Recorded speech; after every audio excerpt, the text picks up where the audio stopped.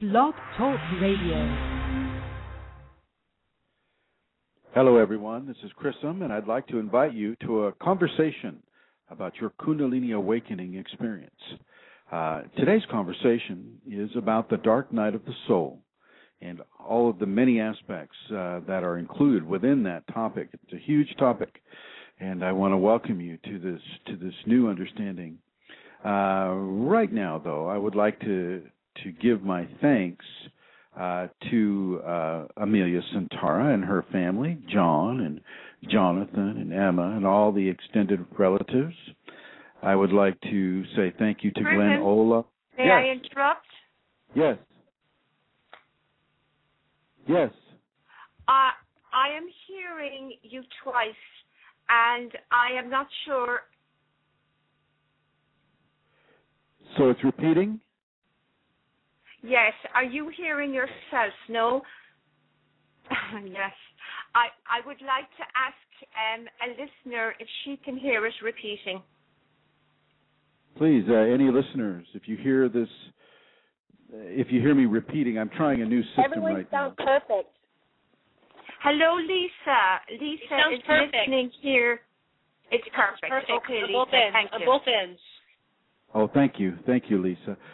Just a second, Lisa. I'm going to go ahead and continue with my gratitudes. I have, part of the practice, as many of you may know, is that gratitude is a very important thing, and I'd like to give my gratitude to the people who are listening, the people who are calling in right now, like Lisa and some of the other folks. I'd like to go ahead and continue my gratitude to Eileen. For her many gifts to the program, to Christine for the donation of the iMic that I'm using with the iPad here within the studio. So thank you, everyone. Thank you to the listeners in the archives.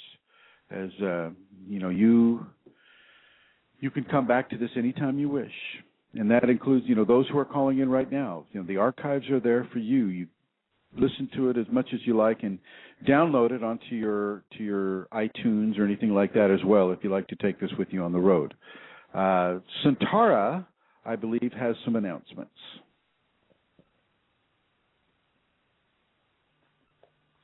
Hello, Chrism, and apologies for that. Actually, it was on my end here. So the first announcement that I would like to make is that there is going to be a Kundalini seminar in Ireland. It's a European seminar, and it has been held in Ireland, in County Dublin. I would like to tell you a little bit about it. It is happening on October the 18th. 19th and 20th. It begins on the Friday night at 7 p.m., and it runs right through until Sunday at 4 p.m. Chrism is visiting Europe as a guest, and on his way to Europe, he is stopping over in Dublin. So this is a wonderful opportunity for people who are living in Ireland or living in any part of Europe, really, or in the United Kingdom, to come and visit Dublin and visit Chrism for this weekend. Flights into Dublin are extremely good value if you use some of the low-cost airlines such as Ryanair, and I know you can fly in there from the UK for about £40, and I think it's around €50 return from a lot of places in Europe. The venue of where it's going to be is very exciting because it's only 30 minutes from Dublin Airport, yet it is a rural setting. The location is right overlooking the famous UNESCO sites of Newgrange, Noath and Dose. These are three very, very ancient sites. They're older than the Egyptian pyramids. They're megalithic passage tombs. And our venue is really right in the center of this. So a very, very ancient place, and it's going to be a wonderful venue. I'd like to give you the email address that you can write to if you'd like more information, or if you want to have any questions that you'd like to ask me. It is kundalinimatters@gmail.com. Or I also have a phone number, and it is an Irish prefix, so it's 00353 86 029 767. And I'll give you that again. It's 00353 86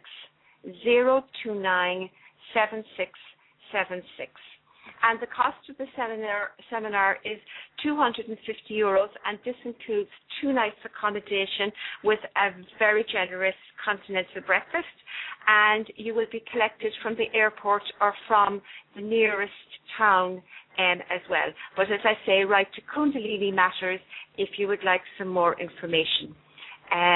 So that's what I would like to announce about the seminar, and maybe I could do that again at the end of the show, Chrism. And I'd also like to take this opportunity. I suppose actually it's important to say I was going to begin to speak about donations, and I suppose it's important to know that Chrism is not flying around the world because he has nothing else to do with his money. He has no money. He is a guest of somebody in Europe, and this is what happens when Chrism goes to different locations. So I would like to give you the location that you can go to if you would like to make a donation to support Chrism in the work that he does. And donations are his only form of income. And so the place you can go to is www.ascension-kundalini.blogspot.com, and as I say, you will find in the upper right-hand corner a donate button, and you can use that. It's very easy to use. Again, there's absolutely no pressure on anybody to donate, but if you are in a position to do so and you do want to support Chrism, then that is the place to do so. Maybe at the end of the show, Chrism, I could give a little bit more detail about the seminar and give the phone number and the email address again. Looking forward to the show. Thank you, Amelia. Thank you for the announcements. Thank you to everyone who's joining us today. There are a few other venues where this information can be received, and one of them is Glenn Ola's Kundalini Awakening Systems 1.com website, Kundalini Awakening Systems, and that's the numeral 1.com. Another place would be on to YouTube, where there's somewhere around, there's over 260 videos on the Kundalini, and that would be, if you go into YouTube, just go Chrism Kundalini, and that will come up. And feel free to watch any of those, including the 2 videos that are dedicated to the dark night of the soul. So another area of interest would be a Yahoo group at Kundalini Awakening Systems 1 at Yahoo Groups, and also on Facebook we have a number of communities.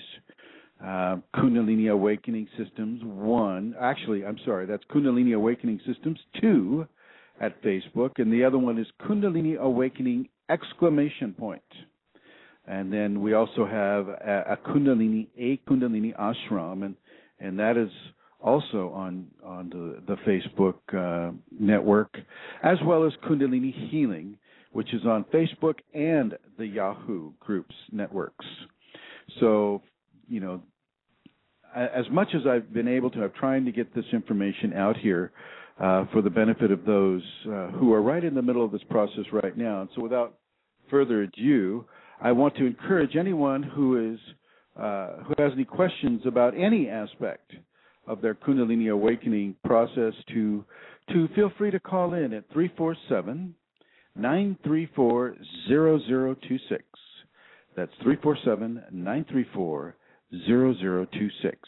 And we do have a caller right now. Her name is Lisa, and Lisa, I'd like to welcome you to the program. Thank you. I have a very interesting, kind of a touchy question to ask you. I've done and do Kundalini, and I've been exposed to a lot of great teachers that have a lot of ethics and,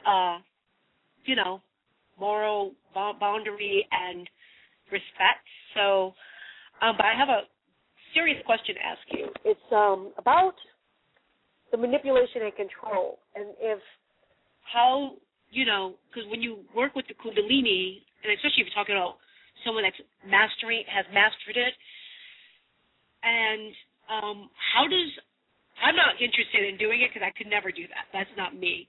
I'm curious on the format. How someone goes about. I'm trying to phrase this question right. I'm not sure how I want to ask it. I guess have you heard of such a thing? Such a what thing? Such a what thing? Yeah, like people using the energy to dominate and control.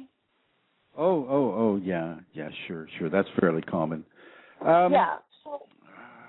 With regards to that, it depends. It depends on the teacher and if the teacher has surrendered to their Kundalini and the Kundalini is going through the teacher to the student, and the student might have domination issues or issues of being too assertive, things of that nature. And if they're overly assertive and they're buying into their ego expression through a Kundalini amplified, overly assertive manner, then then protocols are in place from the Kundalini that will help that person begin to understand that they are not in charge. And I also want to go back a little bit to your statement about mastering the Kundalini. Nobody ever masters the Kundalini, ever. Right.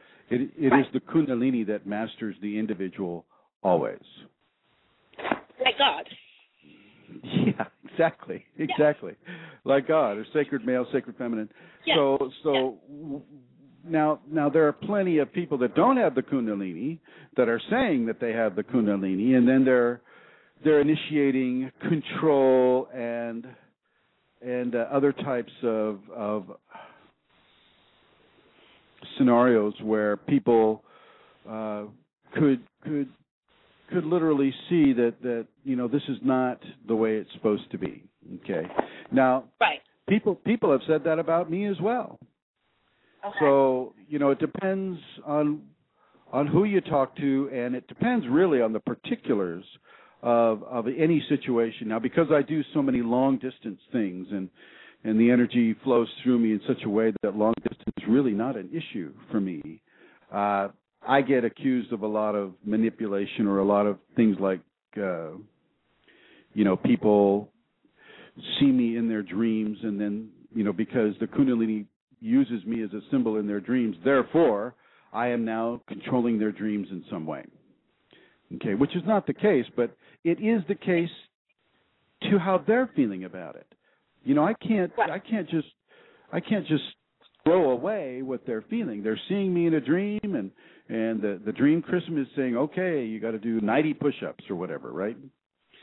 And the person doesn't want to do those 90 push-ups, and so, but they feel pressure to do it because they saw it in a dream. And so many times, anything that we see in a dream that has any way connected to us on a conscious level, we'll see as an authority over who we are, and that will become a pressure. Yeah, I hear you, and I understand what you're saying. I think I'm thinking it's even more crazier than that, like the telepathic, where you feel someone telepathically and you feel them in your space, and well, that's then different. you feel. I mean, with a like, say for instance, I can only really comment on how I teach people within the Kundalini format. There is the ability to go into a person's space. There is, but it's not given for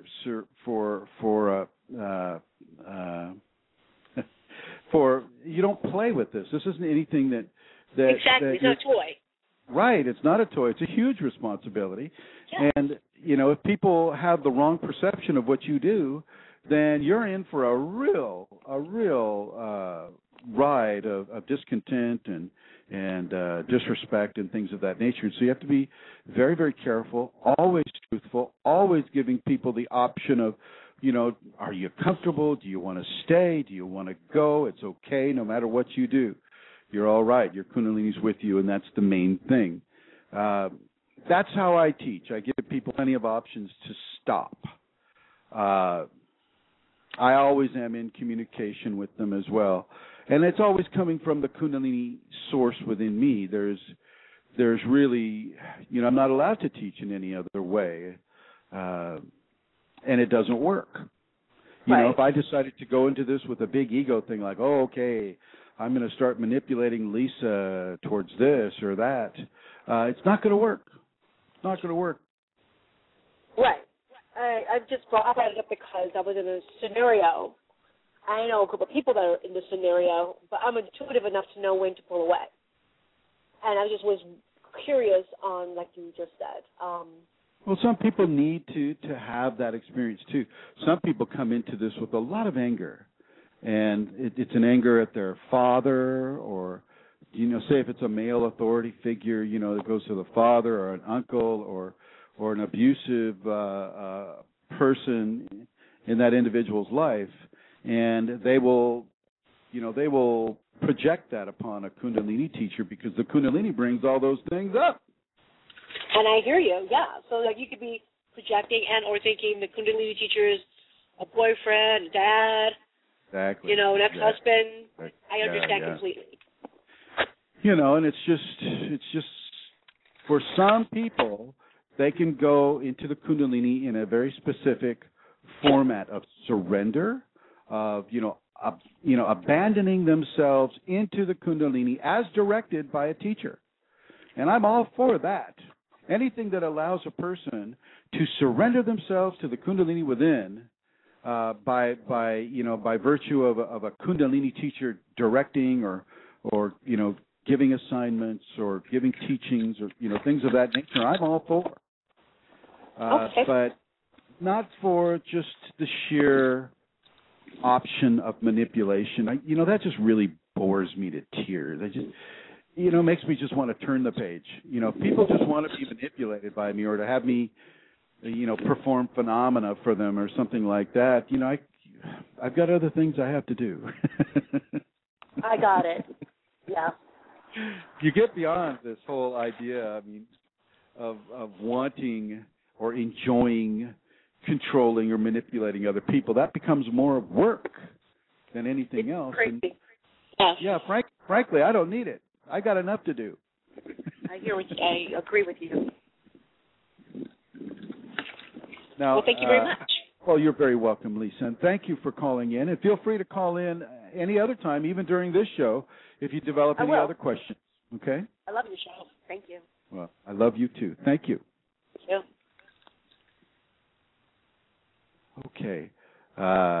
Doesn't look like we have other callers, so I'll just go ahead and I'd like to thank Lisa for that excellent question, and it does, it does have a pertinence to what we're talking about now. The dark night of the soul. Now, the first thing I want to say about the dark night is that it does not typically initiate Kundalini awakening. Kundalini awakening in the form of awakening it or activating it is a standalone process between you and your Kundalini, and it is the beginning of an ascension platform. But within that ascension platform, strong levels of purity have to take place. Strong levels of purity have to take place. And within that purification process, certain levels of fear and terror and the controlling elements of fear are explored and are basically pressed from us as we enter into the dark night of the souls. So I do want to say that a person can have a very, very strong karmic compulsion to go into the Kundalini, and one of those directives within that compulsion will be, severe difficulty within the initial aspects of the awakening. You won't know what it is, or all of a sudden you'll be out of your body, watching your body, seeing your body, thinking that you've died, or any number, that your tailbone starts to wag, or your spinal cord feels like there's something alive inside it, and is twisting you this way and that. I mean, these, if you're not cogent or understanding of the Kundalini, these can scare you to pieces, literally scare you right into a psychiatric treatment facility. And this is one of the reasons why I'm doing this radio show, and with Glenn Ola, we have that website, and the YouTube videos are out there. I'm certainly not saying anything bad about the psych wards, although I suppose there's some room for that, maybe a constructive criticism. But I'm trying to keep people out of the psych wards that have Kundalini. This world needs you, the Kundalini awakened, more than ever. Okay, so the initiatory process of Kundalini awakening is not the dark night, although it can seem as terrible as the dark night would ever be. Typically, the Kundalini wants to come in to the human and begin to work on their processes, begin to see how they're responding to supernatural phenomena, how they're responding, what levels of fear do they have, then based upon the levels of fear, what new information can be given to them in a stressful situation that allow them to test and to be purified within the matrix that has been set up for that individual. So that dark night of the soul for that individual is specifically custom designed for that one individual. And no dark night of the soul will be the same for anyone, because we come into this in a very unique way. We come into this in a way that is reflective of the karma that has brought us to this level of spiritual refinement in the body as we are right now. Okay, so the causation of a dark night of soul is natural. It is a natural expression of the purification elements within a Kundalini awakening process. It can be scary, and you know what? It's supposed to be. It's supposed to be scary. How can you tell how you respond to fear if you don't feel fear? Okay? So understand that and go with that, and if anybody can just let me know that this is coming through with this new microphone I'm using. Lisa, is it coming through again? Is it still coming through? I'm going to put you on here. There you go, Lisa. Lisa, are you there? No? Okay. Well, Eileen or somebody, Brandon, maybe you can call in and let me know that this is reaching outside. I feel it clicking on. It's coming through Chrism. Oh, it is? Okay. It's coming through because they're saying so in the chat room. Oh, thank you. Thank you, everyone in the chat room. Thank you very much. Okay, so Dark Night of the Soul will typically occur within 2 to 3 years of the initial activation and awakening sequence of the Kundalini within a body. That's just typical. Everybody's unique, and so it's going to come to them in the time that their Kundalini decides that it's time for them to have this. Not everybody has to have this. Not everyone does, but many, many, many people do. So many that it's this topic is very important, and it is the dark night of the soul can be extreme. I've had one. I had one as a child. I don't know if I've mentioned this before. I came into my life as a baby with levels of Kundalini phenomena already occurring, and this is from another life where I had Kundalini, and this is a very real understanding that Kundalini comes with you. You don't lose Kundalini. You'll lose the knowledge of it, though. You will lose the knowledge of the Kundalini, the memory of Kundalini. That's the deal. That's the deal you make when you come in behind the veil. If you're from behind the veil, you go in front of the veil, and you don't. The veil of forgetfulness is a real thing. And I know there's a lot of energy in people wanting to see their past lives and understand their past lives, and frankly, I think that's kind of defeating the purpose. I don't go into that at all. I mean, you can see levels of, how do you say this? You can see an energetic expression within a person's energetic envelope that will necessarily deal with a past life. You can see a past life reflection. But I don't even look anymore. To me, I like to take the person as they are right now within their process. And I don't worry too much about past life things. And I encourage you not to get overly fixated on past life scenarios, okay? Not to say that, that some of these past life practitioners are doing anything wrong. No. And some of them, they've encountered some very healthy scenarios within that. So, helping people defeat psychosis that comes to them from another life. So that's all fine. They're not dealing with Kundalini though. Okay. I'm dealing specifically with Kundalini, and some of the harshest karma in the world, in the multiverse, is saved for those going into the Kundalini. It's like the Chinese, that ancient Chinese curse. May you balance all of your karma in one lifetime, and that is a very, very true thing, and it's a very, very difficult thing. And Kundalini is one of those experiences that will bring a huge level of karmic distress into a person's experience with it. And so, of course, you get to deal with that karma. You get like, why is everything going so wrong? And or gosh, everything seems to be going so right. Because positive karma is also responded to. It's not all negative. Okay. So the dark night of the soul is a as you come into the Kundalini, the dark night of the soul will come as a form of testing, as a form of initiation, okay, as a form of examining from the inside out a person's response to very difficult phenomena, okay. Typically, and most often, this has to do with fear, and it has to do with the fear of obliteration or the fear of not understanding what is happening and feeling like you're being tossed about like a leaf in the wind, which is not a bad analogy, really. You are being tossed about on purpose.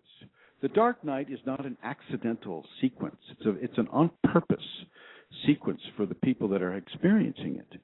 When I had my dark nights as a child, I didn't know what it was at all. I just had to respond as honestly as a child does, and that lasted for about 10 years.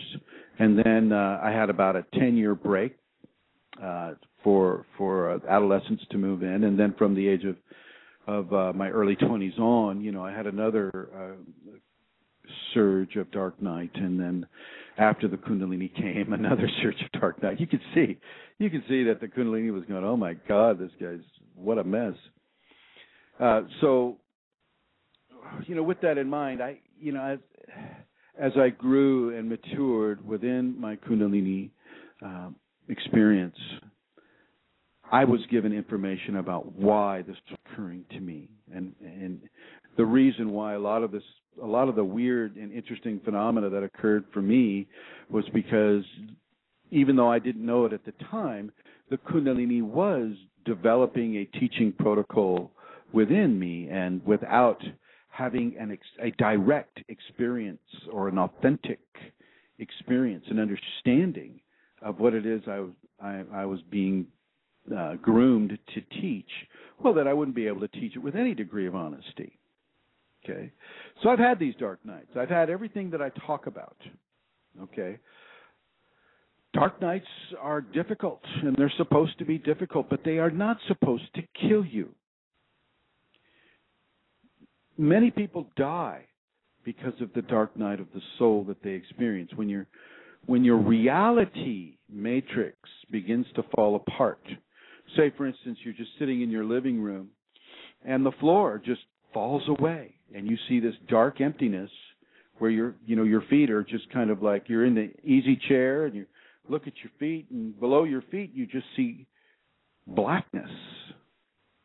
pitch blackness, and you feel yourself being pushed towards falling into that pitch blackness, and then all of a sudden, wham, you've fallen through the floor in your living room in your waking state, your conscious waking state, and now you're flailing about in this dark mass of emptiness, this amazing, terrible emptiness, and there you are, and all of a sudden you go into panic zone. You're screaming, or you're yelling, or you're in a deep level of fear, and then boom, you're right back in your chair. The floor is as it was, and that was just a small taste of what's coming forward. Some people will have different scenarios. They'll just see pieces of the wall, pieces of their reality float away. I was given a question the other day from the Yahoo community about the grid, and have I seen the grid? Well, I can always see the grid, so that's not a big deal. But this is the Kundalini manipulating the grid, taking you right out of it, taking you right out of this dimension and into a dimension of fear testing that the Kundalini has specifically designed for you. Everything you see in your dark night will have a connection to you. Every entity that you experience, every equation, every question, every kind of choice and decision or response to choices and decisions that you have within the dark night is supposed to be there. You are being tested, and it's not an accidental test. Sometimes you'll have entities that are present. Those entities are sent to once again test you. Some of them will be quite fearful. Fear evoking. I mean, the Matrix has nothing with in comparison with what the Kundalini can bring to you. And once again, I'm going to say, accept the dark night. Accept it for what it is. Know that this is what it is. Now, some of you who are listening to this may not have to have a dark night because you're following the safety protocols, or you're a private student of mine, or you're doing, you're following those safeties, in whether it's the safeties that I wrote, but it's some aspect of the safeties. You're being very tolerant, you're being very forgiveness, you're being very gracious, you're being very helpful, you're being very loving all the time. Okay, this typically won't trigger a dark night of the soul experience right off the bat. Maybe later for the person.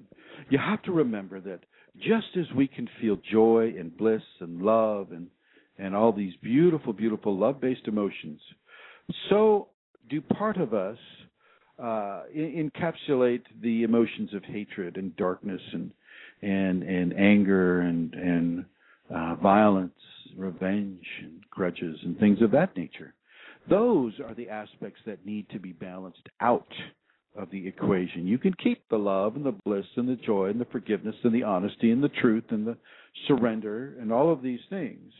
You keep those. Those are the rungs of the ladder towards your ascension. But the other parts, they are still important, and they are just as important as the positivity. Yet what they are is they're giving you an opportunity to free yourself from the biological, societal, enforced slavery to some of the hurtful natures that we have in our society now. We foment a lot of difficulties for people in our society, Western society. I'm just going to go with United States of America, 2013, September 11. At this point, we're fomenting a lot of negativity towards to many different countries, not just one in the Mideast. But we're fomenting levels of control and levels of hurt that a Kundalini person growing up in this society can begin to receive as a level of programming. So if you're a child right now and you're buying all the videos, the blood and guts videos and all of those things, well, that is a programming level that if you have the Kundalini later on, you're going to have to get it balanced. You're going to have to balance out the programming of your society. Also balancing out the programming of your parents. Parents are wonderful, wonderful, wonderful sources of fear and love. Lots of love, lots of beautiful love, but also lots of fear and lots of their own programming that they received as a child growing up and so on and so forth. The person with the Kundalini gets to begin to purify those natures, purify those experiences and those teachings and that programming. And when in that purification process, you get to release those processes. But some processes go deeper than our conscious mind can retrieve. Some processes go into our past lives, and once again, we're not allowed to remember those. Okay? Sometimes you do a little bit, but for the most part, you don't get to remember too much of them. And as that occurs, that's an invitation for a dark night. Dark nights will typically begin to take one out of their zone of comfort with regards to what reality truly is. If you start to see your floor dissolve beneath your feet and into darkness, into blackness, well, you can begin to understand that this is going to impact your waking consciousness. This is going to really, really place you in a very, very difficult, fearful situation. But you know this now, you see. You know this now. You have the information. I have gone through 3 dark nights. I know how they are. They can come over and over and over again. Typically, though, you only get one. Typically. The only reason I had to have so many is because, I didn't know what it was, and I was resisting, and I had to suffer a lot before I could get to where I am now. You don't have to. You do not have to suffer the way I did. This is why you hardly hear anything of my process. I really, really resist telling anybody about the difficulties of my process because it doesn't apply to them. It does not apply to everyone. Your Kundalini is the master teacher for you, but sometimes it knows that you'll need to hear it from another person who perhaps walked the path before you have. And this is where the Kundalini will contact me through you. It'll send you to something that Chrism is doing or whatever. I don't know of anybody that does what I do with regards to Kundalini counseling. I wish there were, but I don't. There isn't anybody. I mean, a lot of the people who are saying they're a good Kundalini counselor for a DNS or a dark night soul, they're using demonic entities in order to. I mean, it's just a mess. Stay away from magic. Stay away from that. Stay away from people who are pushing fear at you as a way to control you. You don't need to be controlled. It's hard enough as it is. Okay? Stay away from those people who want to take advantage of the dark night in a way to manipulate your life. Don't do that. Don't go to that person. As Lisa said, she has a high degree of intuition. Well, use your intuition. Be open to what your intuition is telling you. Not in a fearful way, but just in a way it's like, okay, is this person appropriate for me? That's a question that doesn't have any fear in it at all. It's all a degree of appropriateness. Is it appropriate? Or is that person appropriate? So within that context, I want to bring you into a DNS. The person may or may not know that they have Kundalini. If they don't know they have Kundalini and they're having a very difficult DNS, they may just kill themselves. It's fairly common. This is how we lose, this is how we lose 33% of the people that come into Kundalini. Now, of course, the Divine knows all, and that suicide is forgiven, and they will come back, and they will get to have the Kundalini again, and they will get to try again, because we are all striving. We are all striving to evolve. Okay, forgiveness is a very real, tangible thing, and you are also forgiven for whatever intransigence you may develop. You are forgiven for it. A Kundalini person that has the DNS and then commits suicide, well, okay, they have more fears to work on, and the next life will be, a good dose of those fears that they can continue to work on. I don't want how do I say this? What I've been given to do is to help people not commit suicide, help people to know. When you have knowledge about a DNS or a dark night soul, with regards to the Kundalini, you have power. You have power to mitigate your fear. And that's the whole point. Remember, it's a fear test. You're not there just because Kundalini's sitting back with the popcorn. Oh, God, look at that Chrism doing. It's not that at all. There's a very definitive goal within it, and in many cases it's getting rid of the control that fear has over the individual. And so, of course, how do you get rid of fear? Well, you have to experience fear. It has to take you over, and you have to be given an experience that is so amazing to you, and in some cases so brutal to your sense of identity and your sense of reality, that fear is not far away. It is easy to fall into fear, into these things. And so once the person falls into fear, then they are watched as to how they handle it. But also when they come out of that particular aspect of the DNS for that day or that night or whenever it's occurring, how are they handling their normal life within this really terrifying supernormal life? What will happen is you'll have the DNS and you'll have your regular life. And the DNS will sometimes impose its will and the experience behind that will on your daily life. Not typically in a life-threatening way, but that life-threatening is going to be from your response to the fear. That is how the life can become threatened. And so you have to be very, very, very cogent of what is occurring. Listen to what I'm saying.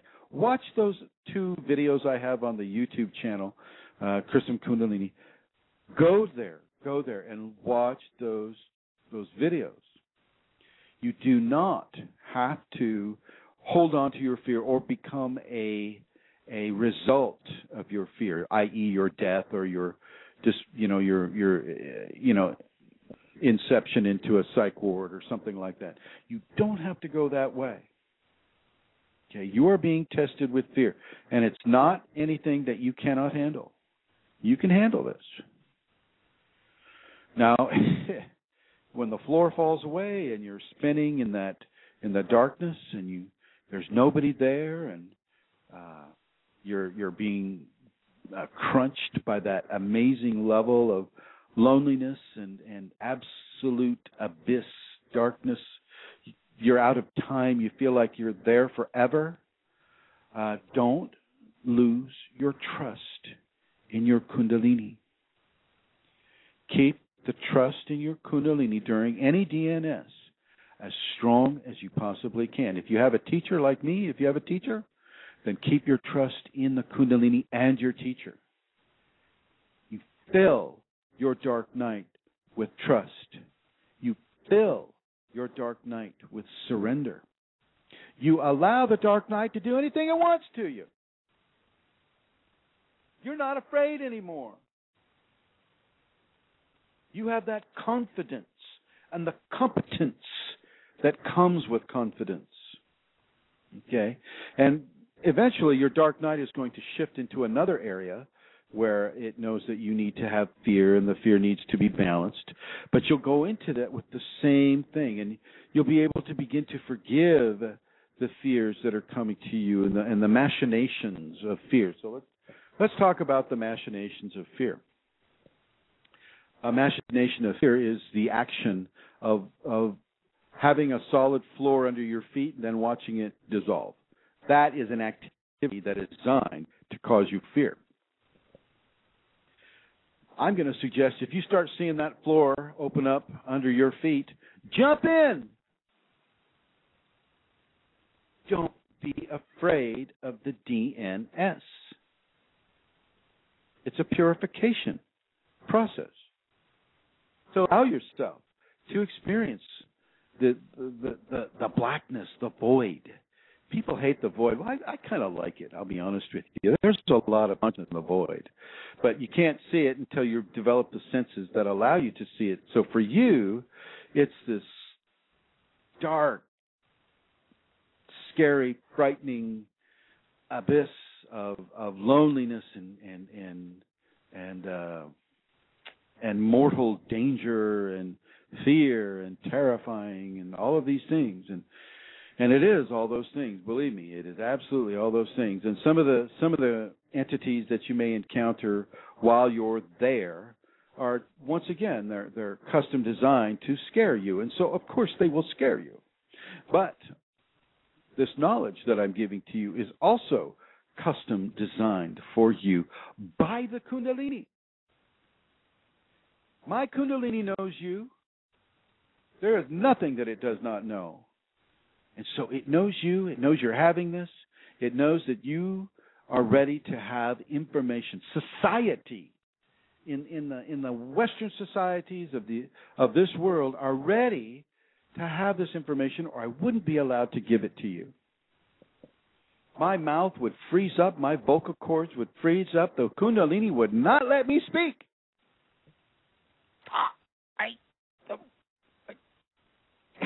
That's all you would hear. Me trying to get words out. Okay, so you are not powerless within the DNS unless you need to be powerless. Because once again, if one of our fear equations is being afraid of not having power, well then of course your power is going to be stripped from you, and your experience of not having power is going to help your evolution occur by facing it and letting it go, taking the energy out of that fear. And you'll do this with each and every fear that comes along. It's extremely effective in eradicating fear from people or pushing them over the edge. Pushing them over the edge. I'd just as soon not have that occur for you. And the Kundalini agrees. The Kundalini, they don't need to do this. They just need a little of information. And so here we are, giving you that information. Now, if you have any kind of an experience with a DNS or entities or anything that is frightening or, on that kind of a level, I want you to call in right now. Don't be afraid to call in. Don't be afraid to let your voice be heard. The number in the United States, it's an area code 347, and then the number is 934-0026. 347-934-0026. Please feel free to call in. Plenty of people will have overlays of a DNS in their everyday life. Now, this I did not talk about in the videos so much. The overlays occur when you're beginning to descend into the DNS. For me, it was I'd get little pieces of it at first, and I was like, "What's going on?" I see the walls are waving. I mean, like a wave, like you see. They're just starting to dissolve, and I would quickly blink my eyes and say, "That can't be happening. That's not real." And then it would go back into place. But then it would come back a little bit later and, start waving again. Or I'd start seeing patterns in the tiles this is probably TMI, but I travel a lot, as some of you know, and Amelia's right. I have no money, but people pay my passage here and there, and so people are asking me to come to certain areas. When I go into these areas, these airports, they have these little tiles on the floor And these tiles, as I look at them, begin to form into sacred geometrical designs that are moving. And these things can begin to move, and then you just kind of see the tiles can just fall away. You know, you start seeing and I can see this now even, but it doesn't put me into a dark night. It can for people who don't know what they're seeing. You may find that the crisscross tile or the Super 7 cross tiles that form hexagrams. You'll find that there are lines of grid work. You'll start to see the etheric grid. They'll follow the grid work, and you'll also be able to manipulate that a little bit. Sometimes you can fall into it, and then the biggest fear is, how do I get out of the floor of this restroom in this German airport while you're sitting on the toilet? Don't try this at home. Don't try it at home. Well, maybe if you do have to try it, maybe home is the best place to try it rather than the airport. I quickly came out of it and went on my way, but that's only because I knew what was occurring. Imagine if you didn't know what was occurring. You know, how close to the psych ward would you be then? Especially in a foreign country where you don't speak the language. Okay, so the DNS can happen. It can overlay into your waking existence. And that's part of the deal, too. That's part of the whole fear matrix that is being purged from you, is to lose control over your life during your conscious waking moments. It's one thing to lose control over your life during a nighttime dream sequence. Okay. Okay, wow, I was killed in the dream sequence, but here I am. It seemed fine. But with Kundalini and with the DNS, well, it's right there in your face right now, real time. You're watching that person walk right into a wall, and, you know, what? God, that just looked like a normal person. They just disintegrated into that wall. Weird. You know, and you start seeing people looking at you. And they'll have maybe a malevolent expression on their face, but they'll just stare at you. And this will include little kids. All of a sudden, you'll start perceiving people doing very, very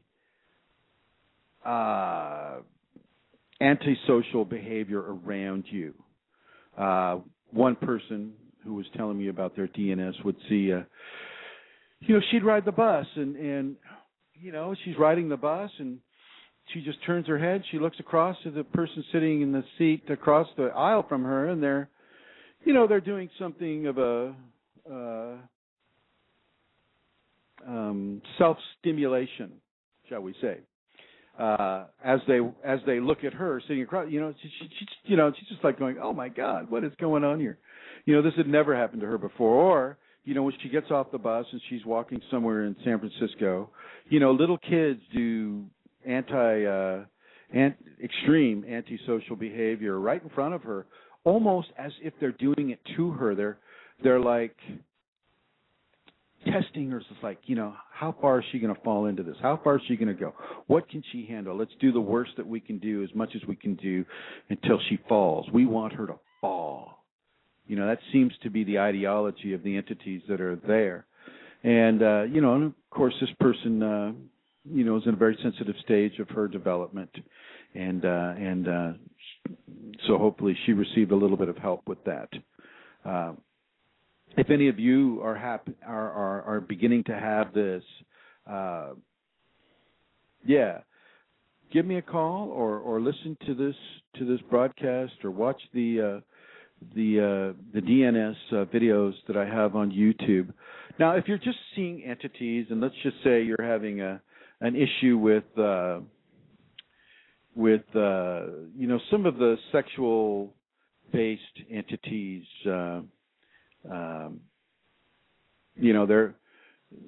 they're there basically to drain as much life force from you as they can get away with at any single point in time. This is not so much a DNS. This is more of a teaching for you to protect your space.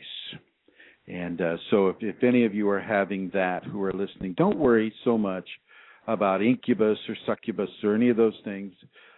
You can control how much of their stimulation upon you that you need in order to get away or in order to help them be disinterested in you. Their whole purpose is to feed off of you, just like any kind of a parasite. They just feed off of you energetically. It's the same thing as a mosquito. And I want you to treat them like a mosquito. They are not in control of you. You are in control of you, especially during the DNS. You are in control of how you respond to every phenomenal aspect that occurs to you in the DNS. Okay? You don't have to be afraid. It is not a rule. The rule is you have to experience it. If it's happening to you, then you have to experience it. Doesn't happen to everybody. Not everybody gets Kriyas. Not everybody sees entities. Not everybody has everybody else's phenomena with the Kundalini, and that includes the dark night of the soul.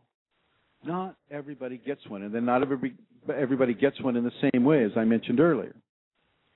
So know this and understand this and begin. If you're having this now and you're just too shy to call up, and that's fine, you take this information with you into the next sequence of your DNS. And don't you listen to anything that is advocating fear in your experience. Yeah, you'll have some discarnate entity, some little being or some big demonic type being. It's like, yes, you will be afraid. And don't listen to that Chrism guy. You don't know anything. You just laugh. It's like, no, I will not be afraid. Stand up for yourself. Do not let yourself be controlled by fear. Because if you let it, it will control you. And it can end you. And we don't want that to happen. Kundalini people are not that common. We need to keep as much of you on this earth, on this planet, as we can to balance out some of the real negativity that is happening here on this planet. Okay? You are very, very, very important people, VIPs. You are KVIPs. And understand that and accept that about yourself. You do not need to be afraid of a dark night of the soul. You need to understand that this is what it is, that you're in the middle of it, and it's okay. Let the fears go. Forgive the fears. Forgive yourself. Forgive the Kundalini. Trust the Kundalini. It may have to show you the worst of the worst that you've ever experienced. It may have to show you certain elements of karmic experience that you've never had in this lifetime, that you don't really feel connected to, but you may have to experience it because it is still with you from another lifetime. Remember, karma doesn't go away just because we're not familiar with it or we don't accept it as a possibility. Karma just goes, oh, okay, they don't accept it as a possibility. Well, okay, we'll just go on and help them with their karma anyway. You know, reincarnation was removed from some belief systems like Christianity early on. Early on, reincarnation was removed from the knowledge stream in the Council of Nicaea in the 5th century. So, you know, it has been there. It has been there. But people have decided that they want to have more control over the levels of fear and reality that people experience so that they can, you know, as Lisa mentioned, manipulate them. I'm saying don't go there. If you don't fear, then you're not manipulated. You can't be manipulated. If you're not afraid, then what can they do? What can anything do? And if you're not afraid, therefore you have reached a level of Kundalini that embraces the fearlessness and the trust that a person needs in order to go further into the Kundalini, beyond a DNS, there's lots of phenomena and lots of things to experience after a dark night soul sequence. Okay, if you have a lot of fear, now I'm speaking to the women right now. In our culture, in the Western Europe, United States, Australia, Mexico, typically women, because of the level of strength or self-confidence that they may or may not have, are prone to having episodes of fear, perhaps more so than your typical man. Fear of molestation, fear of rape, fear of being taken advantage of, fear of being brutalized, or in some way experiencing difficulties just because you're a woman. Well, you know what? You are just as strong spiritually and energetically, and even more so than any human male. And within a Kundalini context, you have no reason to fear, because you have the divine behind you, helping you to balance away your fears, to purge away your fears. Okay? For the men, great strength and great intimidation sometimes, often actually, hides levels of fear and levels of inadequacy that many men feel. They know that, oh, well, I'm a man, I'm supposed to be this, and that. I'm supposed to be, a strong man. I'm supposed to be brave and courageous and give my life for anybody who might be in distress. That's kind of what we're trained as children when we watch Popeye or we watch Superman or any of those cartoons that we bonded with as children. And those psychological programs have residue within our current conscious expression. And so the DNS may look at those residues and go, okay, well, let's go ahead and let's devise a DNS for Chrism here, because let's see, he was watching Mighty Mouse and Superman and Batman, and okay, let's go ahead and do a DNS about not being powerful enough in the face of an enemy or something of that nature. Okay, so once again, we are looking at deep, deep, deep purification. Purification that goes beyond your existent corporeal expression and into the past when you were developing your current corporeal expression, or 5 bodies of your Kundalini equation. So if you're having any of this right now, and you don't mind talking to it, you don't have to use your real name. Call 347-934-0026. 347-934-0026. Call in and let us know what's happening with you, and maybe there's some way that we can help you. Santara, I see another caller. Is that another caller I see down there? Hello? Well, I'm sure she'll let me know. So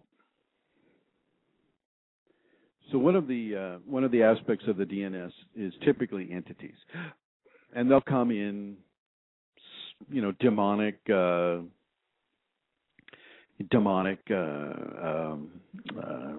shape and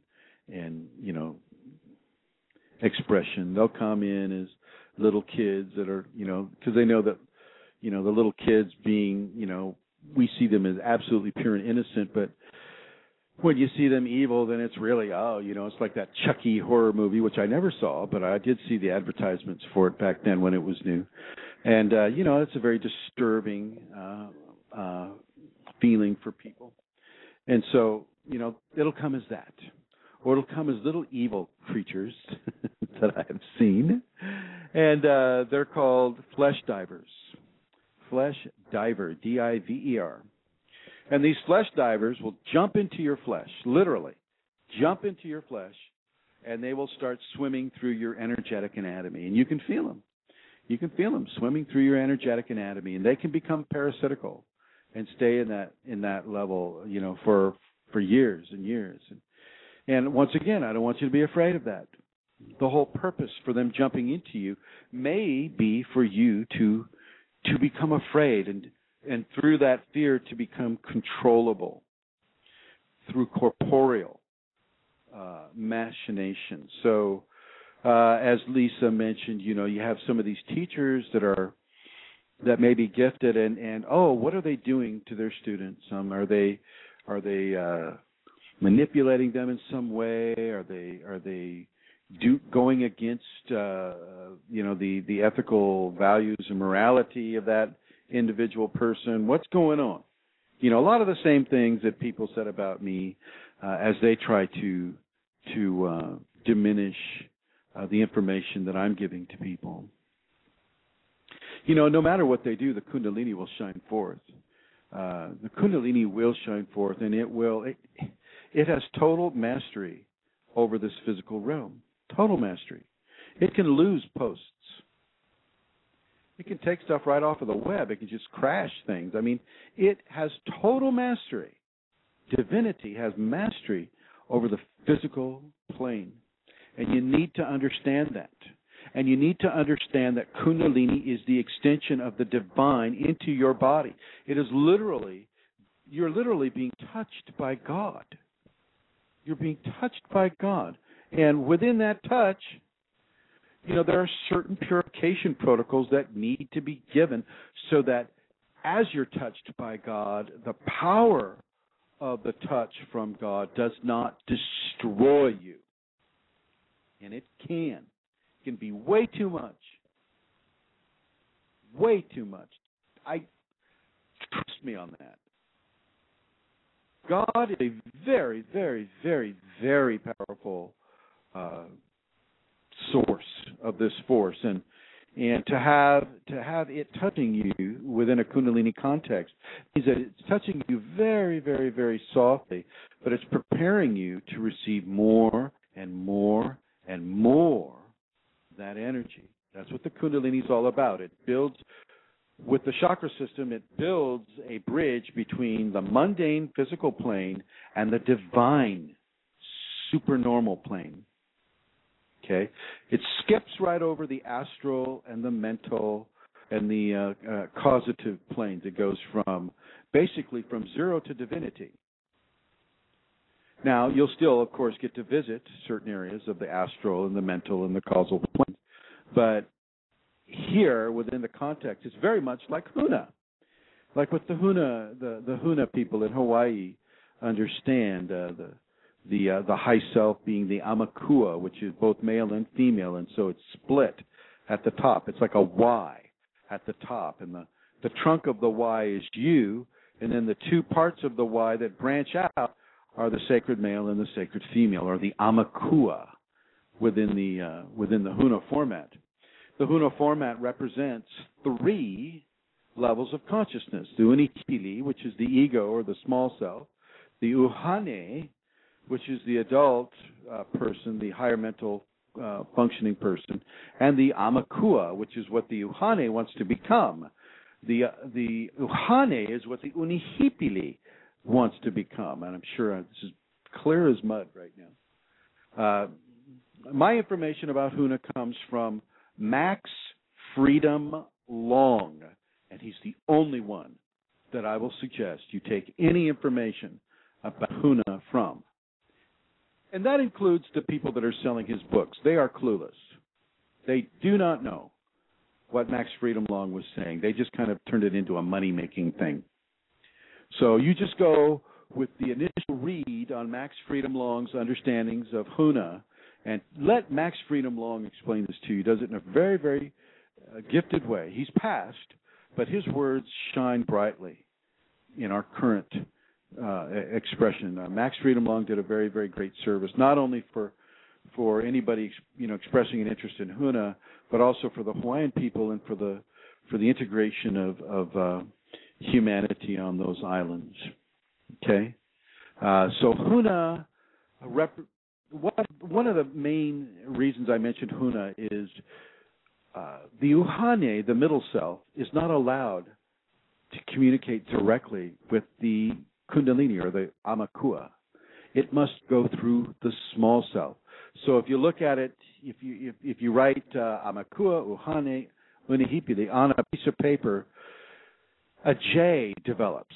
So the J is the Uhane going through the small self, the Unihipili, in order to communicate with the high self, Amakua. Okay, so this is a very, very advanced understanding of how we communicate with divinity. Now, with the Kundalini awakening, well, all of this process is kind of forced upon you. The DNS is as much a refinement of the ego and its fears as it is of the emotional body or the mental body or the physical body and their fears. Okay, because the ego anatomy asserts itself into various places in the other four bodies of expression. And so when you have the DNS and you have this extreme purification take place, the DNS will probably draw its agenda for you from your ego insertion into the other four bodies. So, mentally, what is the ego? Where are the fear issues in the mental body that the ego has produced? Or where are the fear issues in the emotional body that the ego has produced? Being abandoned or being, having a spouse leave you or being the person that has to do the leaving and all of these things have very, very, very tangible experience within a DNS.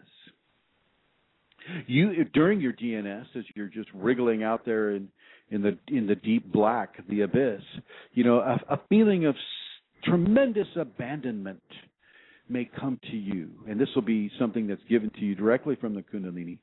You'll feel lost. You'll feel timeless. You'll feel abandoned forever, and you're just turning and torquing, or you're just sitting, and there's nothing. There's no body. There's no you. There's no light. There's no substance. There's nothing. You talk about solitary confinement. Okay, it's a pretty rough deal. It's a pretty rough deal.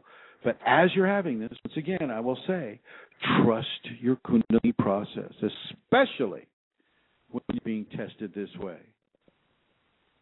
Get rid of your fears as best you can. Go out of your way to get rid of the fear. Make it a priority. Test yourself. Give yourself your own little dark night soul. Okay?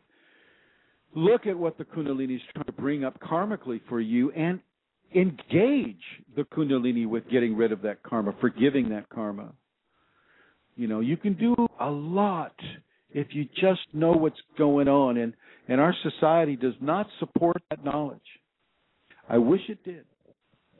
The fact that I'm even allowed to say this and that I haven't been jerked off the web or I haven't been, slapped for giving these Kundalini teachings is great. But, I'm fairly unknown as well, and so who knows what may happen down the way. But if anything like this happens down the way, what will I do? I will trust my Kundalini. I trust that divine source within me, as I'm suggesting that you also trust the divine source within you.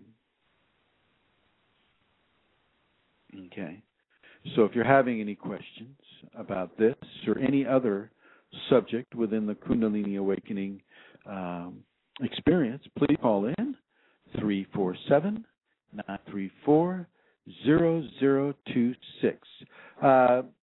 Santara, can you give a different perspective in your experience with the DNS, if you've had one?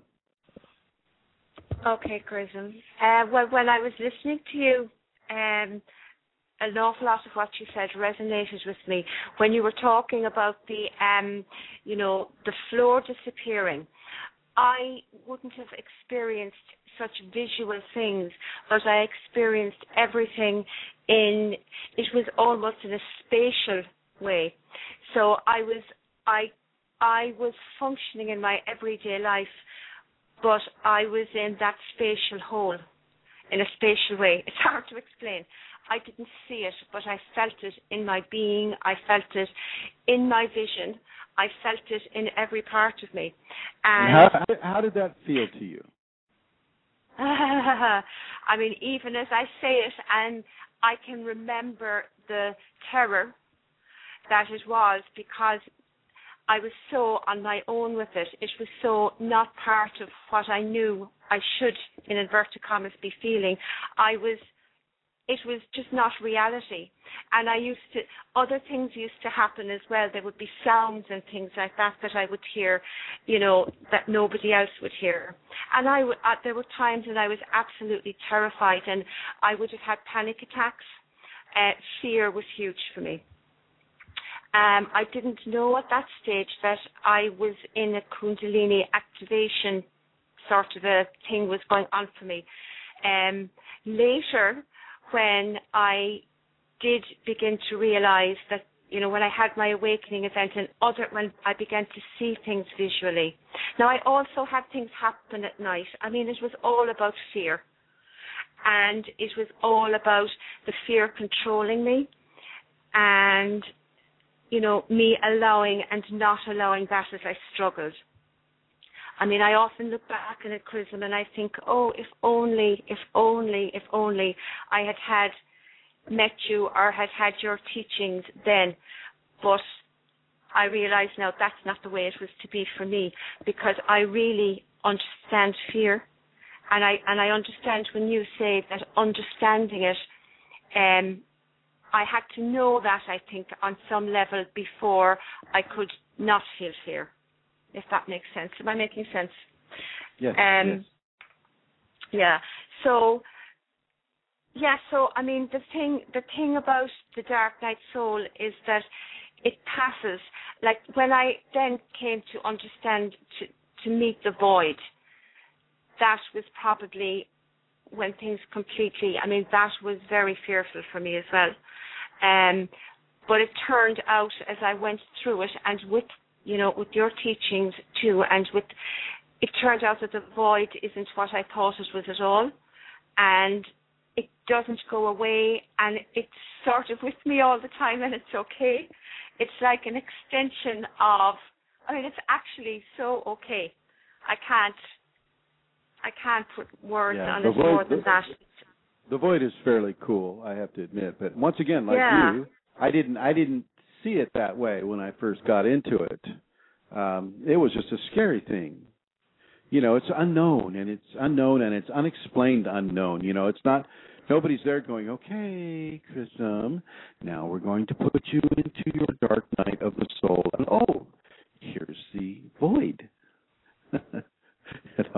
There's nothing like that. So you have to really, there was nothing like that. We are having that now, though. People are receiving that information now. So this is the time. There's so many sensations. It's like you're experiencing for real what is not, but it is not. It's very hard to explain, but it's kind of incomprehensible on some ways, I agree. But it's a wonderful once the fear goes, and once you surrender to the Kundalini and to what has been shown and experienced, the solitary aspect of it and everything, the fact that there are no reference points, all of these things become amazingly okay. Yeah. Anyway. Yeah, there's a real thank you, Santara. There's a real positive upswing connected to the DNS that, as it begins to resolve itself within you, or you begin to resolve itself within you, i.e. taking your fear or reprioritizing what it is you choose to be afraid of, you begin to open up to the areas of the abyss that is just beautiful, just gorgeous. I have been taken in certain ways. When I started doing astral projection back, feels like 1,000 years ago, back in the early pre-Kundalini part of my process, well, I would be taken to certain areas that I needed experience from, and just that being literally taken through the abyss to a planet or to a place where I was to be given tests. It was just amazing to me. And because I was being taken there in a response to a question that I had or concern that I had, made it that much safer. And so what I'm saying to those of you that will be having a dark night later on or are having a dark night right now, there is a light at the end of that tunnel, but you're not allowed to see it, and I don't want you to try. I want you to stay in that dark night until you can resolve your fear issues. But know that there is an end to this, and it doesn't mean that you die. It just basically means that you begin to work consciously in controlling how fear causes you to make certain decisions and take certain choices. How are you controlled by your fear? Well, the Kundalini doesn't, it knows that it's coming to you. It's infusing your body as we speak. And it's, this person's being given a lot of power, and yet they have these really, really horrid fears locked up in their body. Well, we're going to have to get rid of that. Sacred male and sacred female say to each other, well, let's look at our Kundalini child, this Chrism child. And, he's got some really good fear handles for us. Let's go ahead and use some of those fear handles and see how he does it. And then from there, we can begin to purify him in a greater way. And this is exactly what takes place. You're being given an opportunity to work on your fears, to balance your fears, to disentangle yourself from being controlled by fearful people or events. Okay? If you've been raped in your life, and it was a scary, scary thing, which it most of the time would be, and this thing keeps coming back to haunt you and haunt you and haunt you, well, that may be part of your DNS protocol because you need to get it out of you. It doesn't mean that you don't have the experience. It just means that the experience no longer controls you. It no longer takes over your conscious choice. Okay, this is very, very, very important. So look at it this way. Realize that the dark night is part of your enlightenment. There's a certain level of brilliance that needs to come from you that your allegiance to fear can interfere with. And I want you to take out that allegiance to your fear. Doesn't mean that you become so fearless that you start playing soccer on the freeway during rush hour. I'm not talking about that's just stupidity. It's a big difference. Can I interrupt you, Chrism? Yeah. Seems like a good time. Yeah, there's a caller on the line, Laura, and she has made the point that her dark night soul might be simple emotion, depression, anxiety, and I'm saying she'd like to speak with you. She hasn't listened to the whole show, but she would like to speak with you and maybe Hire in. Bring her on. Yep, here she comes. Let your finger hover, Centaur. Hi. Well, hello. Hello. Hi. What's your name? So, Lauren. Hi, Lauren. Hello. Lauren. So I feel kind of badly, number one, because I'm extremely unfamiliar with the terminology Dark Night of the Soul. Never really even heard of it before, and I kind of jumped into the show a little bit late. And in the chat room, I'm talking with another person, and it seems I feel as if my experience was not as severe, so I feel like it wasn't really necessarily a DNS. Maybe it was just situational emotions and things like that. How could you know the difference? Or do you just how long have you been experiencing a Kundalini expression? I'm not really sure because until maybe 2.5 months ago, I'd never even heard of Kundalini, and so I'm still kind of learn. Yeah, describe to me what your symptoms are. Well, I've actually spoken with you before. Are you the woman in Germany? Show. You're in Germany, yes. right? Yes. Yes. Okay. Hi. Hi. I thought that was you, but I wasn't. I thought that was you, but I wasn't going to be so brazen. It's me. Hello. And so just so everybody knows that I've had a Skype session with Lauren, and we talked about many things, and so yeah, she's definitely inside of the Kundalini. Okay, so I know that thank already. you, because I still start to doubt it sometimes because of things that are going on. Well, just if you can describe some of your symptoms for the audience. Well, I have had chronic headaches that are migraine level of pain, but the closest thing doctors can say is they're tension headaches for about 10 years. Kundalini people can have migraines, and they can be the migraine can be initiated by bright lights or things of that nature. Mine are usually concentrated right where my third eye is usually. Sure. But I've also had back pain from my sacrum, the base of my spine, all the way up through my head. Terrible back pain with sometimes extremely violent back spasms. What we would call Kriyas. Yeah, I mean, Lauren, you're basically following a fairly classical expression of Kundalini, but you're not in a position currently to really surrender into it. It could be otherwise, because I think you would have popped by now. I think that there are some areas of your life, as we discussed, that need to change first so that your Kundalini can come full force within you.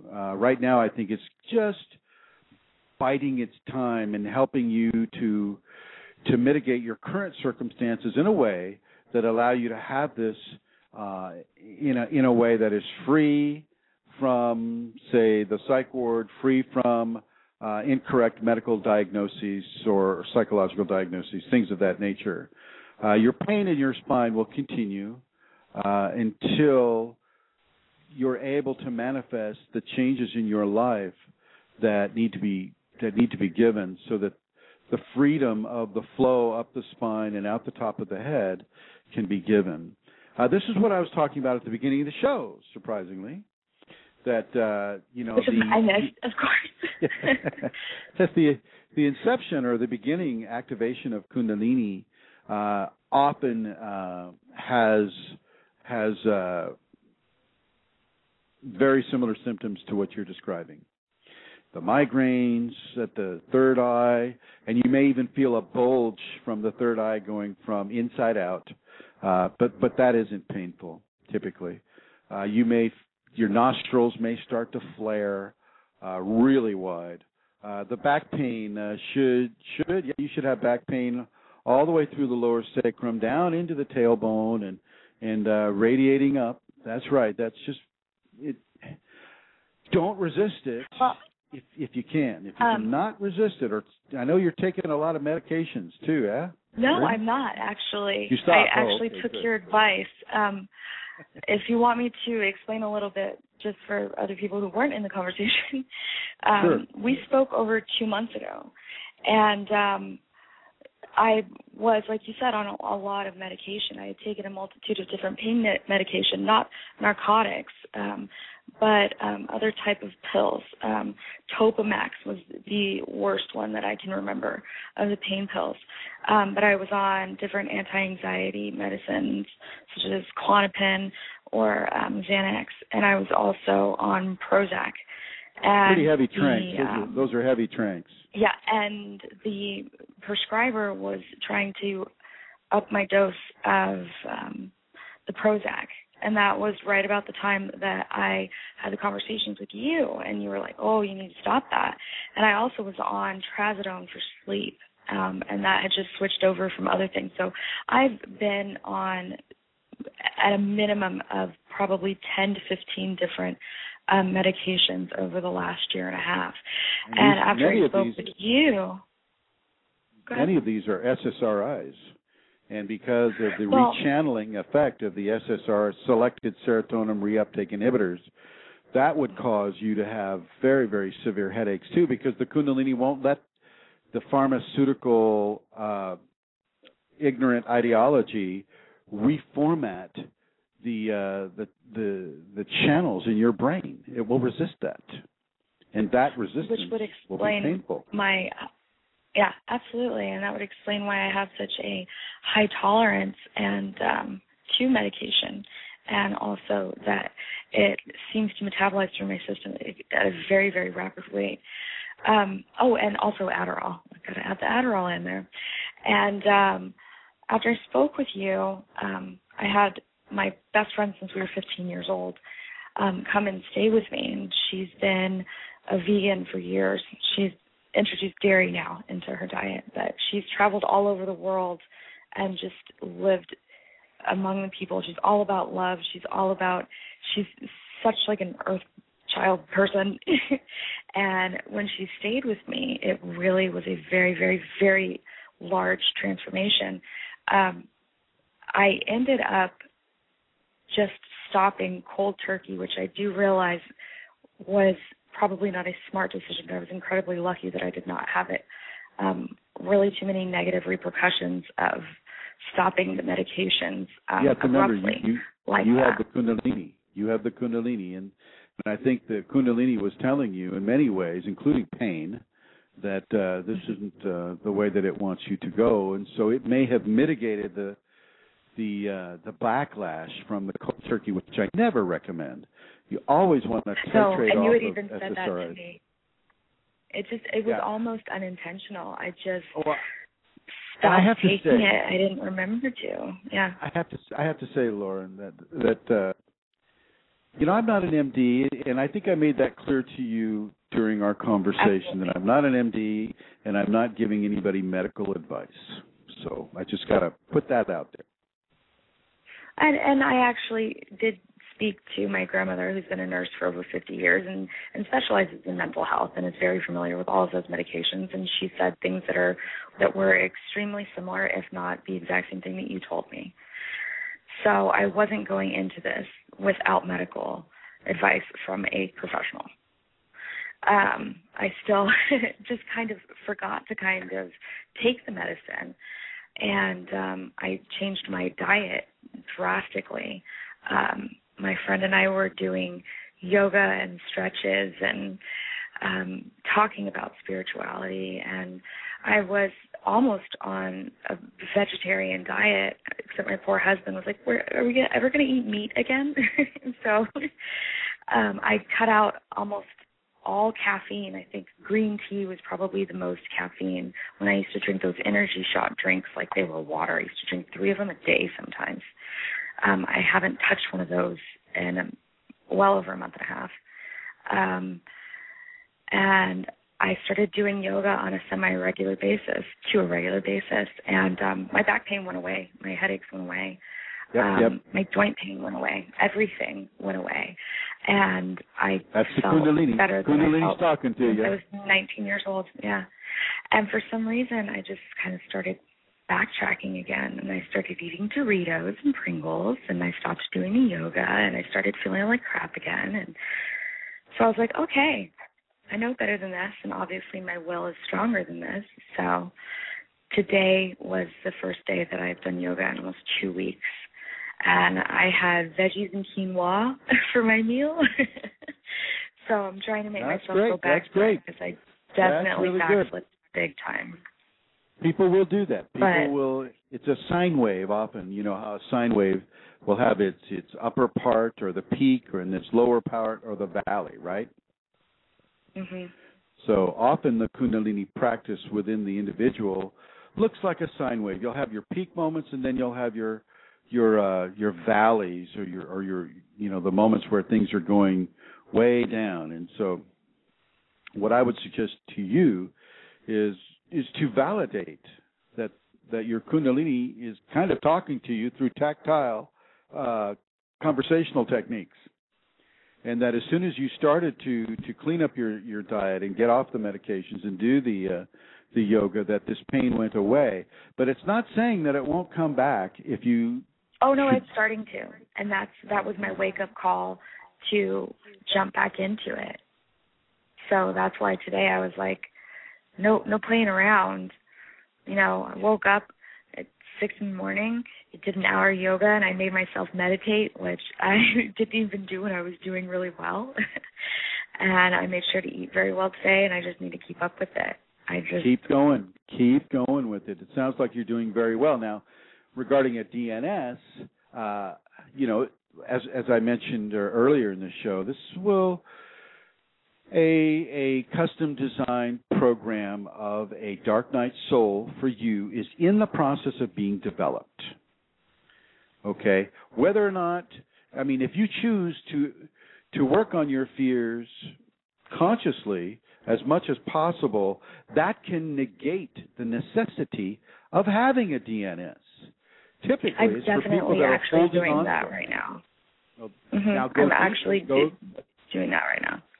Go as deep as you can with it, but don't be surprised if Kundalini pulls things from other, you know, from early childhood experiences or pre-life experiences. So don't be surprised, but always trust your Kundalini. Forget about Chrism. Trust your Kundalini. Trust your Kundalini. I know the Kundalini led you to me, and I understand that, and I accept that responsibility. But for the most part, it is your Kundalini that you want to listen to. She may have you call in like this, or she may have you do certain things, and I use the feminine for that because in the initial periods, just like when a baby is born, it is the sacred feminine that takes care of that child, and it's the same thing with the Kundalini child. When you're just born into the Kundalini, well, your sacred mother takes care of you, and I just really want to give you that advice, to let the sacred mother take care of you and trust her completely. She knows you far better than you know yourself. Okay? Yes, absolutely. Hello? And I've been trying to listen to your advice and follow it as well as possible. And as long as I've been following it, I've been doing well. It's when I start to doubt it, or when I start to worry, or when I start getting complacent, that I start to backtrack. So thank you very much. Well, you're very, very, very welcome, and thank you for calling in. Can I just suggest the safeties, Lauren? Yes, have you sure. Have you checked the safeties, and do you know how to find them? Yes, I printed them out, and I started reading them. I have no idea where. I mean, that was 2.5 months ago. I just started. I got so sidetracked. I had people come in town, and then I started going through that whole transformation of basically cleansing out all of the bad crap. And you're right. Okay. Thank you so much for bringing that up, because I'd almost forgotten. Yeah, well, they are amazing. I mean, the safeties, I would definitely take them out again and read them and begin to bring them into every day, what you do every day, and you will be amazed at how helpful they will be and what comes about because of your commitment to them, you know. It'll be an unfolding and a revelation that will just blow you away, Lauren. I promise. Okay, lovely talking with you. I'm so sorry. Can I ask one quick question? Mm-hmm. I read somewhere on the internet, and I do realize that the internet is somewhat inaccurate when it comes to Kundalini. But does it feel almost like you have little tingles all over you sometimes? Like Sure. Almost like you have little critters crawling on you? Oh, yes. They call them electric snakes or electric insects or electric ants. I mean, that is one of the phenomena. Oh, and not just on your skin, but under your skin. Oh, no, that's what it feels like. And there are so many spiders in Germany, and they're sometimes absolutely gigantic. I think they feed them steroids. That I just have this fear that it's spiders crawling all over me. Well, And okay, so let's look at that. Let's look at that. Now, this ties right into the DNS, into the whole fearful scenario, right? I actually think I knew this, but keep going. Yeah. The spider is one of the insect forms that the sacred Shakti takes when it shows itself to people. The serpent, the spider, the wolf, the tiger, the lion, the eagle, the condor, even the orca. Mm-hmm. These are top of the line, or shall we say, apex predators.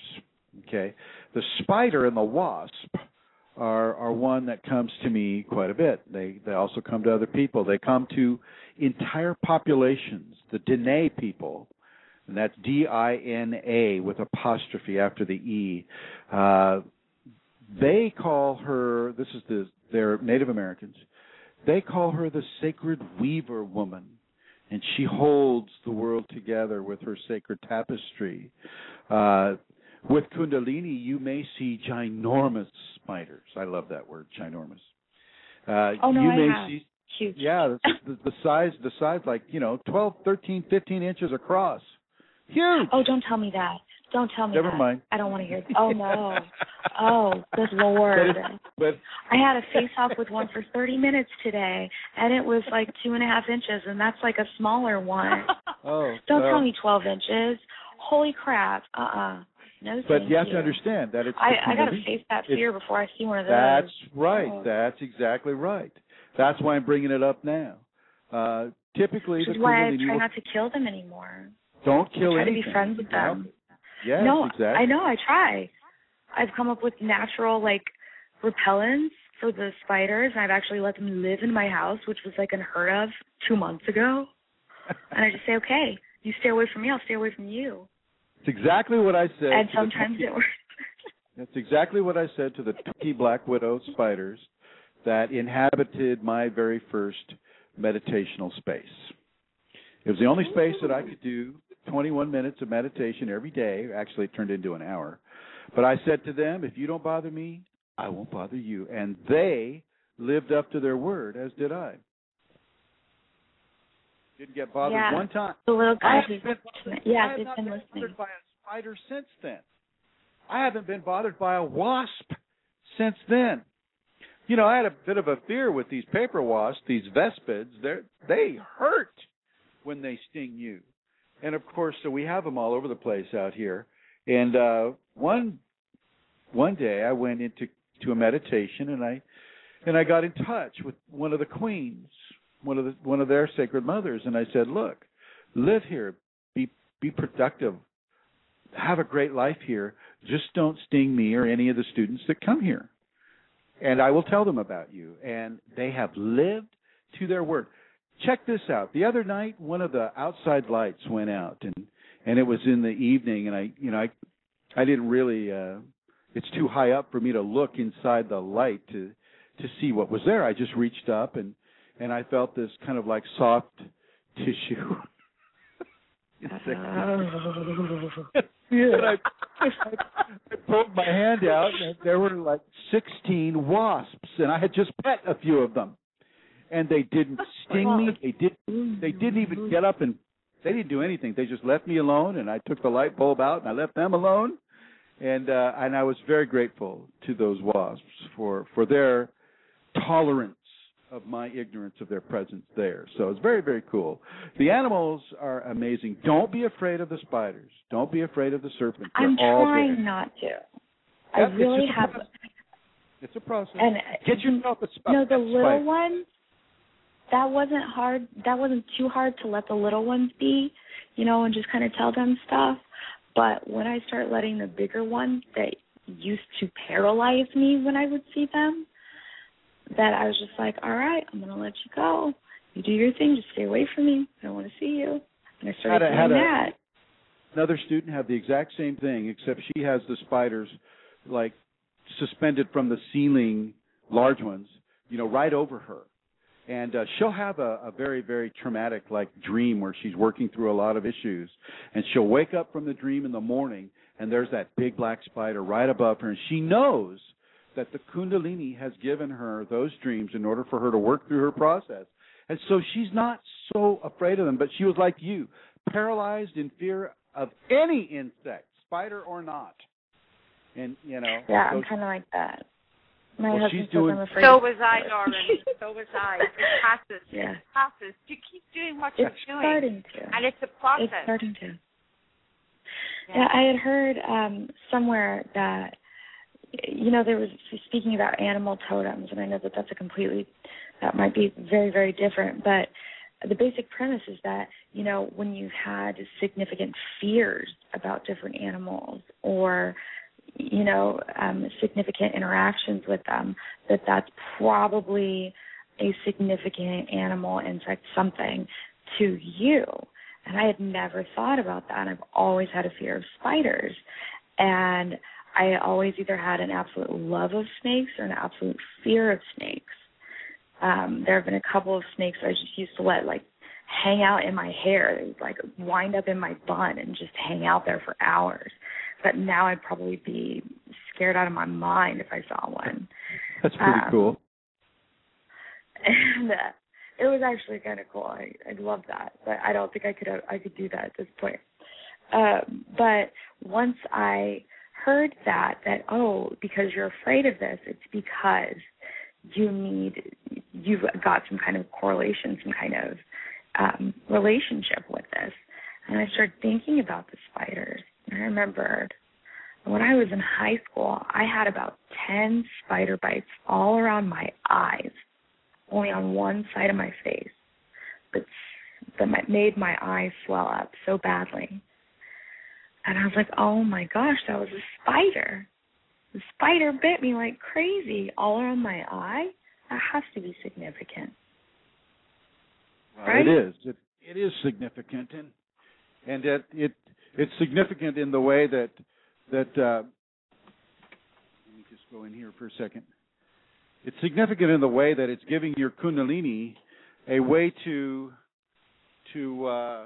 scare you, so to speak, if you're to have a DNS. But, if you follow these protocols... It didn't scare me. Well, that's good. Surprisingly. If you follow these protocols, and anybody in the audience who may have a fear of spiders in that way, if you follow the protocols, you may not have to have a DNS that's based on the current life experience of fears. It may just go into other lifetime experiences of fears. So I want to congratulate you for doing all the work that you've done, and I want to suggest that you continue to do that work. No matter what, you work on those fears. You keep away from that junk food. Okay? I'm trying. Yeah, you're doing great. Follow the safeties and do the 5 Tibetans every day. Okay? 5 every Tibetans, single day. And that's on your site as well, right? Yeah. And go to the videos. The videos have a lot of information in them. And so I want you to suggest to you that you go to the videos and you realize that I don't have a script for anything that I'm doing at all. I've never had a script for the videos. I've never had a script for any of these radios. This is all coming from the Kundalini. Mm-hmm. It's all from the Kundalini. And so it's coming from that source to your source and to the source of everyone who is listening to this program. Okay. Lauren, thank you for calling in. Santara, could you go ahead and... Thank you so much for your help. You're very welcome. You're very welcome. You had some things that you wanted to say towards the end of the show, Santara. I did, Chrism. I just wanted to give a quick recap on the seminar that's happening in October in Dublin. The Kundalini Awakening Seminar will be led by Chrism. It's on the 18th, 19th, and 20th of October. It begins on the Friday night at 7 o'clock, and it runs through until Sunday at 4. And everybody is most welcome to attend. And if you want if you want to know more about it, please drop me a line to kundalinimatters@gmail.com, or also you can ring me on 00353 086 029 7676, and I will help in any way that I can with your inquiry. It's going to be, the venue is 30 minutes from Dublin Airport in a beautiful setting in the Boyne Valley, which is rich in megalithic passage tombs, and it's a fantastic setting for a Kundalini Awakening seminar. So please get in touch if you have an interest and we can communicate about it. Thanks, Chrism. Thank you, Amelia, for making that announcement. Also, I would like to open my email box to anybody that may have an issue or a question about their Kundalini Awakening experience. And that email is K as in Kundalini, FIRE, F-I-R-E, F-O-R-A-L-L, KFIREFORALL at yahoo.com. And I invite any of your questions or inquiries, and I'll try to get back with you as quickly as I can. In the meantime, I will suggest that people go to YouTube or go back here to Blog Talk Radio and listen to the previous conversations. There's a lot of information in there for them. Listen to them over and over and over. This is one of the things that with the Kundalini that comes through when I write an article, it writes the article. And it gives certain levels of information that you won't hear the first time through. You'll only hear it the second or third time through. So just realize that and know that, and give these resources a try. They're not going to cost you anything. A lot of these other Kundalini practitioners, shall we say, or teachers, they'll charge you a lot of money. One of the things that kind of spurred me into doing this was I didn't have any money when my Kundalini came up. I was living on the street. I was a homeless person. So I didn't have, even if there was an internet, which there wasn't, and even if I could have found books, which I couldn't afford to have them. So for those of you that may be in similar positions, I would like to open up this resource to you. If you're able to have a computer or get to a library and watch some of these teachings, then I really, really want to welcome you and invite you to do that. I've got about 8 minutes, so if there's somebody who wants to call in, the number's 347-934-0026. The dark night of the soul is a real thing. When things start to fall away in your life, when your life just starts to take on a really crazy theme, as I said, when the reality matrix falls apart or begins to crumble, and you'll see it first in the peripheral vision, if you're getting a visual like I do. If you're getting a visual, then the deconstruction begins in the peripheral, and then it swings around into your central vision, your central field of vision. So know that, and as Amelia mentioned, you'll hear strange sounds, a lot of strange sounds. Some that are directly designed to frighten you. Don't get into it. But also look for the source of the fear. Why is that strange sound frightening me? Is it just because it's something I don't know about? Is it just because it's strange and therefore it's strange, therefore I'm afraid? Well, discern it out. Figure it out for yourself. Why do you have to be afraid? Is your existence threatened by this noise that you're hearing? No, it's not threatened. Realize that. And once again, trust your Kundalini. Trust your Kundalini with your life, because literally, it has your life in its hands, and it wants you to live. It wants you to live fearlessly. Hi, Chrism. We have Marilyn on the line, and she has a question for you. Good. Hello, Marilyn. Hi, Chrism. Hey, I want to tell you. Have we been communicating lately? Yep, same one last week. Oh, hi, Marilyn. Good to hear you. Good to hear you too. I've been watching your videos on YouTube, and I've really enjoyed, especially your DNS videos. I thought they were just right on in terms of what I had been experiencing and what I needed to hear. I really thought they were just right on. I want to thank you very much for those. Well, congratulations for having the Kundalini to the degree that you can have a DNS. Well, I'm not sure about that because now I have questions about how you really know that the DNS is testing your fears, which I think it was at one earlier point, which I don't know that it was really a DNS at that point. But how do you know it's not really your negative karma that you are facing from this life and many lives that the DNS is in a Chinese manner all of a sudden throwing at you? You are dealing with that. It's absolutely true. You're dealing with that karma. That's the point. You're dealing with karma that you cannot consciously bring up for yourself because you weren't that person. You were another person. You were a different person. And that different person developed karma in that lifetime that had bleed over into this lifetime because of the Kundalini awakening. So Kundalini reached back into levels of karma that have been accrued, but not necessarily in this life. And so some of it could be from this life, couldn't it? Some of it could be, absolutely. Absolutely. It's really about karma in general, whether the karma was achieved in this life or if it was given in another life. It's all about the karma, the collection of balances that we need to take care of when we're within a Kundalini awakening. This is why I'm giving the safeties out, that the person practicing the safeties should be practicing tolerance, forgiveness, trust, honesty, all of these really positive expressions, so that even when you have the DNS, even when you have it, it doesn't take you to the degree where you're going to hurt yourself or hurt other people because you're so frightened. Well, I'm frightened of the negative karma that's appearing before me. Well, look at why you're frightened. Is it gonna hurt you?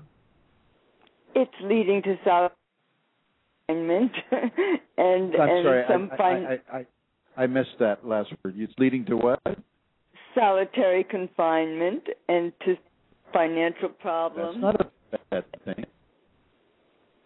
Solitary confinement is a good thing, unless you're in prison.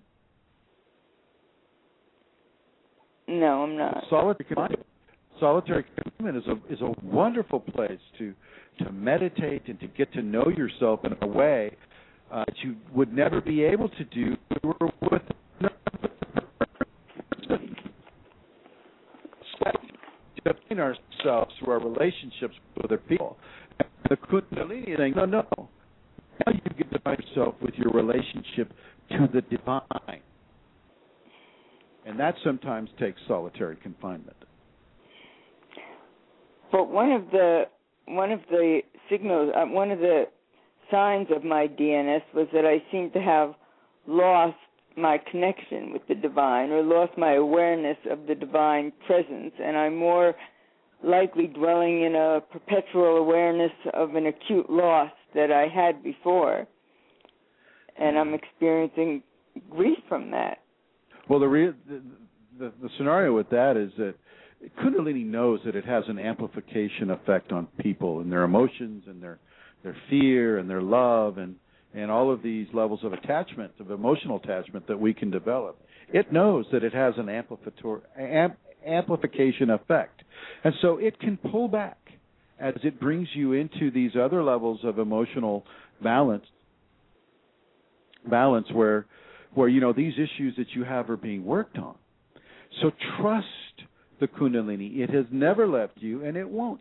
It's just not always going to feel tactile the same way that it has from the start. Okay? Yes. All right, now, we're going to get cut off here. We're down to a minute, and I want to thank you, Marilyn. And Marilyn, let's go ahead and have that phone conversation. Would you send me an email? Yes, send me an email with those numbers again. Yeah. Yes, very much. I would like that. Thank you very much, Chrism. Thank you very much. Thank you. Bye-bye. Bye-bye. And everybody, Santara and everybody who is listening now, who's called in, thank you for calling in. everybody who's listening in the future in the archives, thank you for listening. And may you have a beautiful, blessed day on this September 11th, 2013. Thanks for listening.